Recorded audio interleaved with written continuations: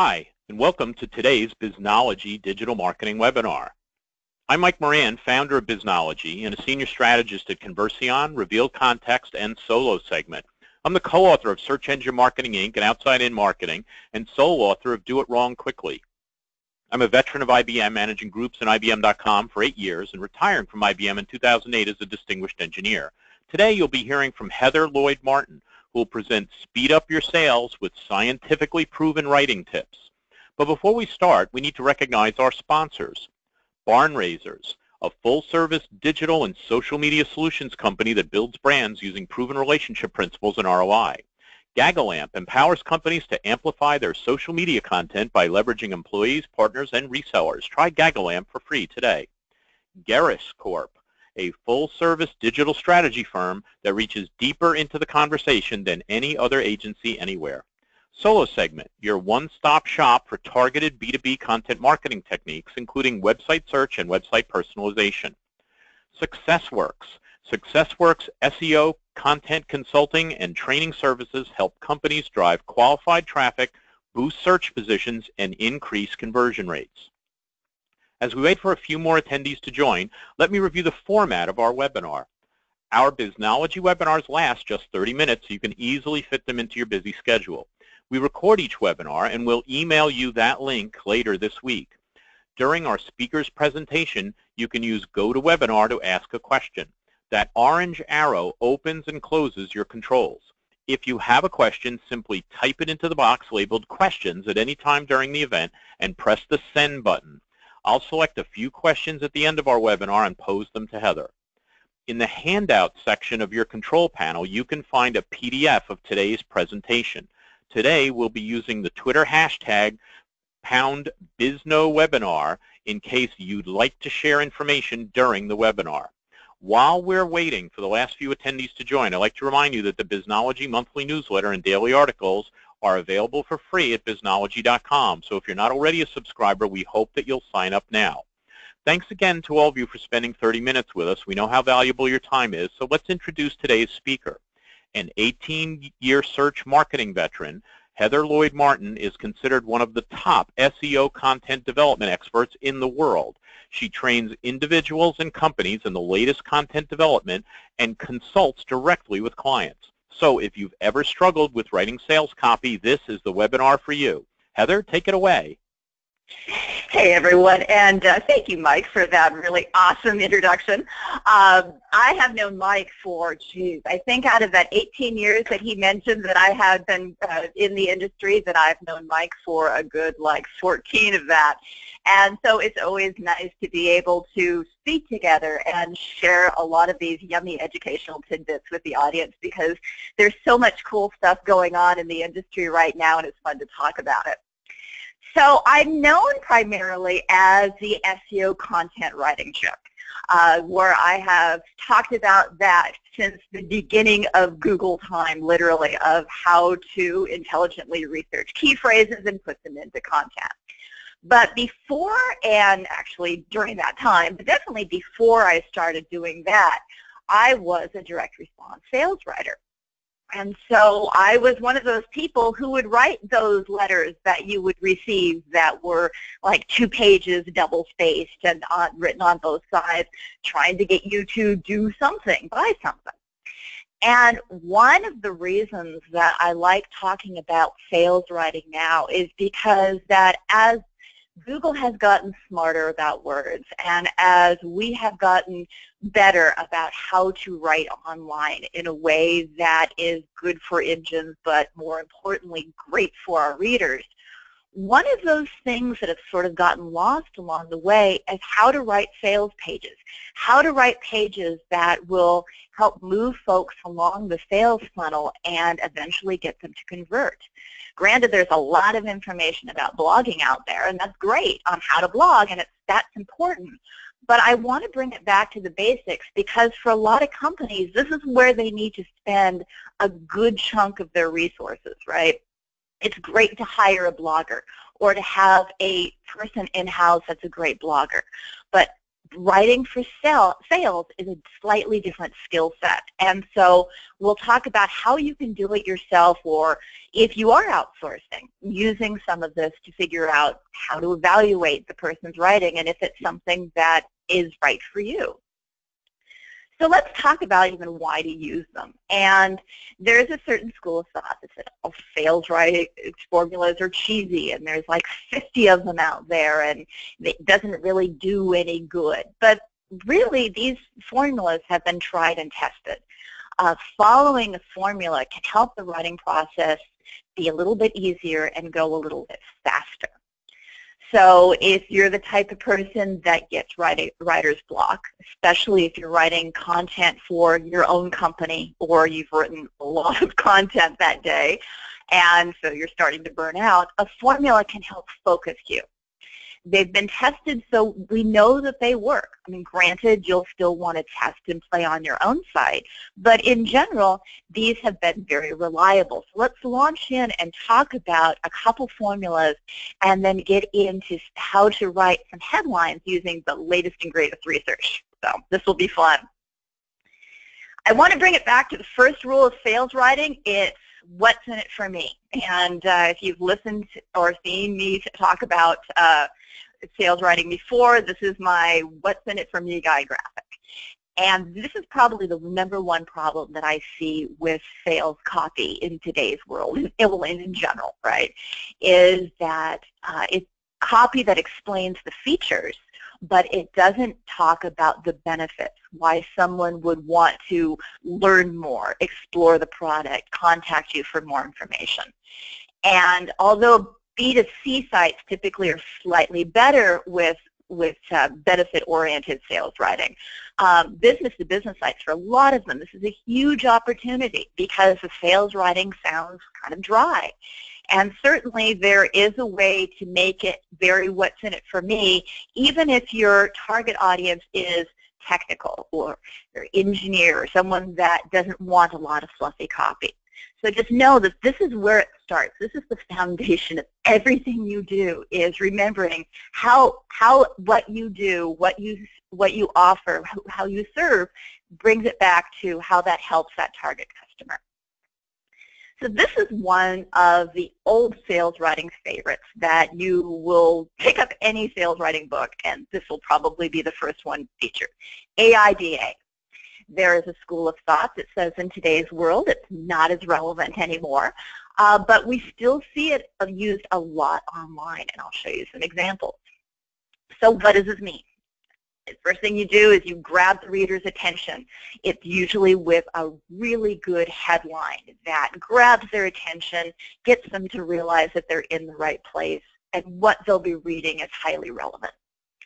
The next step is to not pique their attention, that you've got that, you want to hold that interest and engage their mind. What's important for them to continue reading in order for them to continue to feel engaged?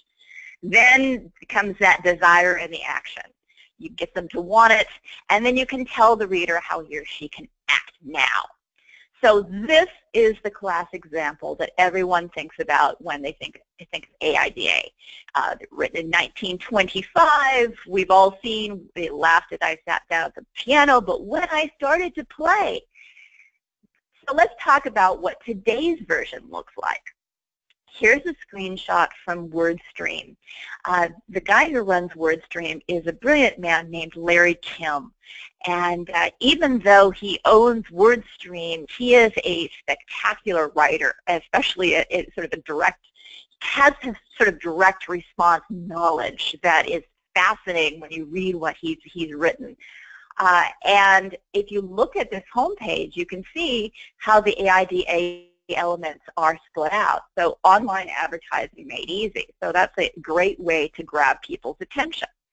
And then you see the different areas where it's helping to hold that interest, it's helping to keep that desire going, and then boom, it tells you how to take action. Grade your account, try it free.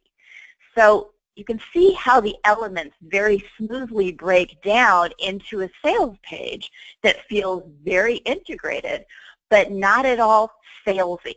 And that's where people will sometimes get hung up on sales formulas, is that they sound too salesy, and this definitely isn't. Another example is from Moz. And this is, I think, brand new because they just added a service, which you'll see in a second of how they tie this in. So we have products to power your online visibility. Online marketing is complicated. Moz software makes it easy. So we've got that attention and interest, boom, front and center. So when you load the page, this is what you see.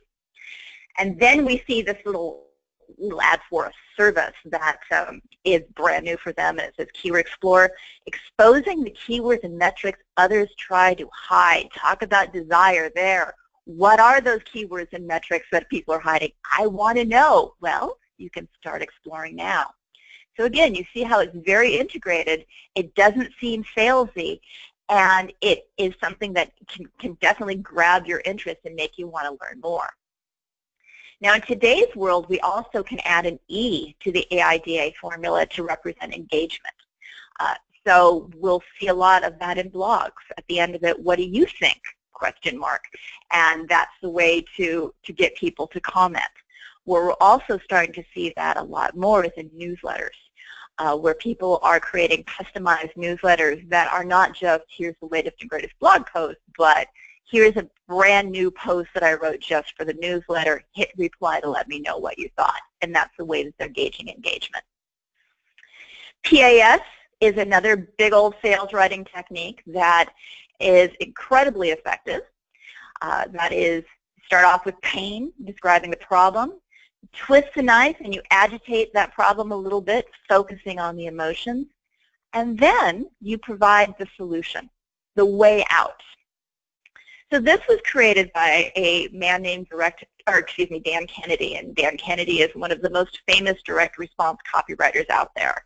And he's got this really great quote talking about when you understand that people are more likely to act to avoid pain than to get gain, you can understand how powerful this first formula is. And that's true. We do a lot in terms of pain avoidance.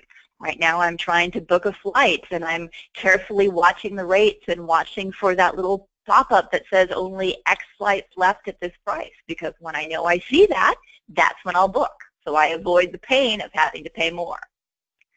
So how does that work in terms of advertising? Here's the classic example that I'm hoping many of you recognize.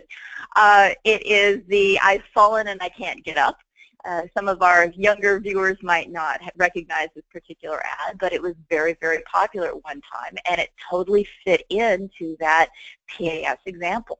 For this target audience, falling, not being able to get up, and not having any way of contacting someone was a very scary thing. So I believe it was Life Alert that had a little button that people could push to let them know they needed help. That was the solution and the way out. If you look to Ramit from I Will Teach You to Be Rich, he's got an interesting URL, but he does a lot of spectacular writing, and this man is another example of someone who knows copywriting. So if we looked at the structure of this page, are you getting paid what you deserve? If you're like many of my readers, the answer is no. You may even be getting underpaid by thousands of dollars a year. Ow. And then he twists the knife a little bit, and then talking about how some people are getting 4- and 5-figure raises, they might be socially awkward, and then today I invite you to sign up for the list. So you can see that he starts off with some pain, he agitates it, but he always provides that way out. So someone can realize, hey, this person understands my pain. They know that what I'm going through, and they can help. Here's another example that you can see from Dan Kennedy, who starts off by saying, if you're a business owner, you've been an advertising victim, but then he goes at the bottom of it, he talks about that solution. They're going to count those letters, the most important letter you've read, and if you were followed down on the sales page, and there wasn't a place that you could act now for more information. So again, you can see how everything ties together. So we've talked about the sales copy, but headlines are also hugely important. And one of the fun things about this webinar is that some new research came out between the time of when we planned it, and today that I was able to integrate into today's presentation. And this new research is from BuzzSumo. BuzzSumo is a spectacular treasure trove of information if you're a content marketer, because you can see how people have shared certain types of headlines and get an idea of what's popular. And what they've done is they combed through all of this data to find out from a sharing standpoint, social standpoint, what works for headlines. And what they find works is, first off, successful headlines typically have 3 out of 5 content elements. An emotional element, a content element, what type of post or content is it, the topic, the format, and finally the promise. So you can look, let me just go back to this, you can look at some of these subtopics, for example, the how-to, the amusing how-to, surprising how-tos, and think, wait, some of that sounds sort of familiar. And here's an example that was in the research article that talked about how, for example, here's all 5 of those content elements working, and who they used as a company who does it right, and we'll all laugh, but we know it's true, is BuzzSumo. Is even though we might make fun of their headlines and how sensationalist they are, they work on us. We might not want to admit it, but they work, and it's because BuzzSumo knows this and tests this. Now, I have down there an asterisk, if you're writing for SEO, don't forget your key phrases. Now, if you're looking at a situation where your blog post headline and the title of the post are the same, which is in many cases where you're doing, know that we now have a higher character count for title. Google just changed this. So you now have 70 characters, including spaces, to play with for your title, which is about 10 to 15 characters more than we did before. So it allows you more room to write a really good title that can have these elements for social, but also good for search as well.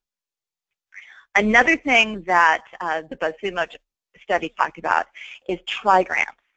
So these are 3-word phrases that appear in the headlines, and we break it down into what's getting the most amount of clicks. So you can see it's different for Facebook and for Twitter. Twitter, something like Donald Trump tends to get a lot of shares. Or on the flip side, with Facebook, X things only, that tends to get more shares than something on Twitter. So you can start playing with your headlines accordingly if one social network is more important than the other. And if you're focusing mostly on LinkedIn, as B2B marketers are, helpful is the name of the game. Tips, habits, mistakes, those key phrases are really important in those LinkedIn headlines. And if you can throw the word successful in there, even better, because that's what people are looking for on LinkedIn. They're looking for easy tips that will help them be more successful at their jobs with their careers. So it's definitely different than Facebook and Twitter, but at least we have some sort of measurement there of how we can create our headlines. So to sum everything up, remember everything is centering on the reader. Everything you write, everything you do, and help your reader answer the question, what's in it for me? If you are evaluating content from another writer, that misses those points. There's a lot of features, not a lot of benefit. The benefits are really focused on the target reader, then it's time to rewrite. I know that the writing formulas will make your writing easier, so I encourage you to give it a try. The first time you try, it might not work because that formula might not be right for your audience. This is when it's fun to go in and play and test to see what does work. And finally, experiment with headlines. We have all heard that headlines is the most important thing to get right. This data gives us some really important information, how we can start targeting those headlines, especially if we know that one social network is giving us more leads than another. And now that we have more room to move in terms of our character count for our title, then it's easier to be able to put in, say, 3 of those 5 content elements and maybe slip in a key phrase if we can, to pull everything together to make it a really good integrated title that's great for readers, great for SEO, and great for social. Well, thank you very much. I look forward to your questions. If you'd like more tips about sales writing and SEO and the latest and greatest, you can please sign up for my weekly newsletter. You can subscribe at SEOcopywriting.com, or you can always follow me on Twitter at Heather Lloyd. All right, I'm going to kick it back to Mike and answer your questions now. Thank you again. Great stuff, Heather. I'm sure attendees have a much stronger idea of how to write persuasive sales content, but you didn't answer every question. I've got several good questions from our audience teed up for you. And I'd like to remind our audience that it's not too late to ask your own question by typing it into the questions box in your GoToWebinar controls. Before we get to the questions, I'd like to tell you about my website search online course sponsored by Solo Segment. How do you make sure your visitors can find the information they need? How do you keep your content relevant to searchers? You're probably not an IT person, but you don't need to be. Learn how to tame your website search problems. Go to courses.solosegment.com to try the first module for free. We're about to start firing questions at Heather, but we need to thank our sponsors once again. Barn Raisers, a full-service digital and social media solutions company that builds brands using proven relationship principles and ROI. Gagalamp empowers companies to amplify their social media content by leveraging employees, partners, and resellers. Try Gagalamp for free today. Garris Corp, a full-service digital strategy firm that reaches deeper into the conversation than any other agency anywhere. Solo Segment, your one-stop shop for targeted B2B content marketing techniques, including website search and website personalization. SuccessWorks. SuccessWorks SEO, content consulting, and training services help companies drive qualified traffic, boost search positions, and increase conversion rates. Now on to your questions. Our first question, Heather, is, my company sells a very complex product. These examples all seem simple. Is there a formula to help us simplify our message? There could definitely be. And of course, it all depends on the company and the target audience and everything else. But certainly, there are some instances where you can take a very, very complex message and then distill it down just to those benefits in a way that doesn't turn off the reader. It gives him or her the information that they need to read, but isn't so weighted down with information that it's hard to go through the site or the sales page and get the information that the reader needs to know. So one of the fun things with content and websites today is that you can have a lot of information on the site where people are able to get that information.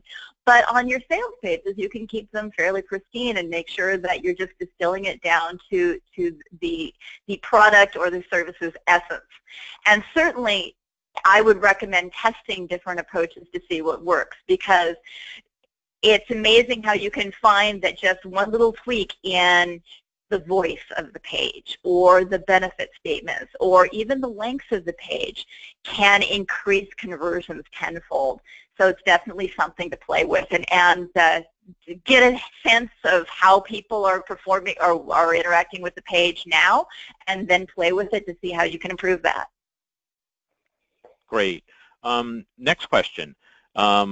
Sales often influences marketing and the content that is developed, and sales usually speaks the lingo from the company's standpoint rather than the brand personas that the content is meant for. What's the best way to influence both sales and marketing to write content geared towards the audience and not about the company's latest and greatest solutions or products? So if I'm understanding the question directly, is it that there are two different target audiences that you're trying to influence with the content, and you're trying to figure out how to write content that will satisfy both audiences?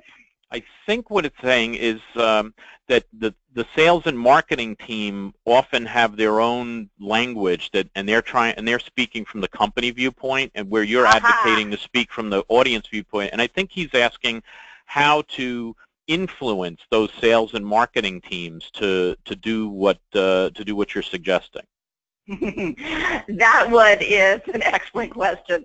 I have seen this happen so many times, especially with business-to-business companies, because everyone seems a little bit siloed and thinks about the product and service in their particular way. One of the times that I see this come together and those silos will start crashing down is around key phrase research. Because I've seen marketing hammer, we must talk about our product and service in X way, and sales are hammering the same way. This is how we need to discuss our products and services. But then when you start going into the actual data of how people are searching for it and look at the conversations that people are having about it, what they find is that everyone is having this conversation without them because they're using the right words and phrases that people are using to describe that product or service, not what the company is. So if there's that kind of disconnect, and I realize this is often easier said than done, to break down those silos is often the first step is like, hey, let's ignore this and focus on what kinds of things are our customers saying. Let's use their voice rather than trying to push our voice upon them. And this can be sort of a slow-moving kind of conversation, but it's amazing what happens when someone will type in a phrase like, and this is a true story which Mike has heard before, multilingual global communication systems, which nobody has ever searched upon, when what the company really offers and what people are really talking about and what they need is as simple as free instant translation chat. So check the key phrase research. This is where competition analysis can actually come in handy to see how other companies are talking about the product or service, and know that the breaking down of silos and changing that communication can be slow. But once that light bulb turns on and people realize that they're having the wrong conversation, it can change the process of the copy and change how things are done within the organization very, very quickly. Great advice, Heather. I see a question here I can answer really quick. They wanted to know which website you were referring to, and it is BuzzSumo. It's BuzzSumo.com. Yes. Heather, here's the next question for you. Our SEO keyword phrases are about our products, not the pain. Do we need pain keywords too? And won't those pain keywords put us in competition with lots of other businesses we wouldn't normally compete with? It depends on how people are searching for your products and services and what's important to them, which I know is the non-answer that nobody wants, right? But if you know that people are searching for your products and services and you're looking at your analytics and saying your search data is coming from those kinds of key phrases, awesome. But if you do know of a pain point associated with your target audience, not everyone, but associated with your target audience, and you see that there is search volume for that term, even if it's a very long tail type of term, why not give it a try? Hypothetically, you might be competing with everyone else, but on the flip side of that, a lot of companies I see don't really focus a whole lot on the right key phrases. They're just kind of winging it, right? So why not give it a try if you find something that's applicable? The worst thing that happens is you test a few pages to see what works, and you find it doesn't work, and you go back to what your original strategy was. But certainly within optimization and writing the content, sometimes broadening out your key phrase focus, especially with long tail, can be a very, very good thing.